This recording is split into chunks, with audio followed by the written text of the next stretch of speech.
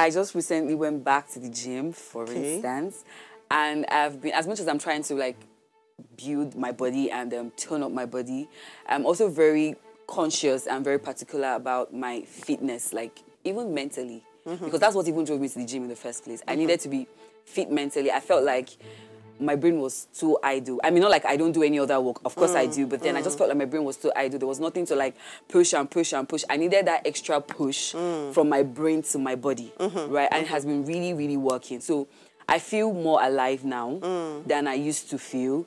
Sometimes I just felt really heavy. I felt like, was I eating too much, or was I eating at night so late or something? But I feel a lot. The things I couldn't do before, I can do them now. I can climb like so many stairs and not be panting like something else, you know. I just feel really fit. I feel really good. I feel very good about my body and myself generally. So I think it's working. It's like, you know, a child. When a child starts working, you literally can't stop the child from working. From the first day the child starts, you know, to move around. The child wants to just bounce all over the place and then is moving. And then for a child, that is normal, right? And then as you evolve into your teenage years as well, you still have a lot of energy, and then you can jump around all over the places. And what that means is that whatever you're eating, your body is breaking it down very easy, and then it's digesting as fast as it can be. But it's a problem when you have like a grown adult jumping up and down like a child. Everybody will be wondering, okay, what's going on? Is everything fine with this person, you know?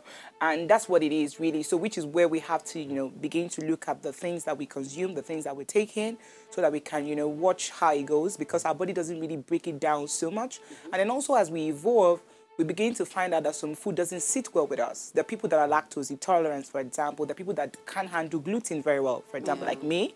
And then you need to be aware of those, you know, food. And then it then guards what you do. It also guards the activities that you do as well. Because sitting down too long also because you're an adult is also a problem. You don't move around as much as a child. You know, just flowing from that space. And that's really what it is, actually. I would say intolerance is more so than allergies. But, I mean, I've developed, like my mother, I developed lactose intolerance in my old age. I'm a coffee drinker. I'm trying to transition into green tea, but I'm a coffee drinker. And then I realized that I will have coffee with milk, and then my tummy will be going one way. And I remember that when, you know, you don't realize things when you're younger, but then I sort of remember that there was a time that my mom was a cereal eater, like Rice Krispies, every morning Rice Krispies for breakfast. And one day my mom just said she can't drink milk anymore. I was like, we can't drink milk, what do you mean? Guess what? It has caught up with me. But what do people, because when we're talking about aging, my own intolerance showed up later in life. How do people pay attention to these changes and notice them so that they can mitigate them? I think it's from the place of awareness. It's from the place of intentionality. I think the thing actually, you know, springs up a lot earlier. It's just that we're not paying attention to it. So for me, in my 20s, for example, I just found that when I take pastries, breads, and stuff like that, I really get bloated.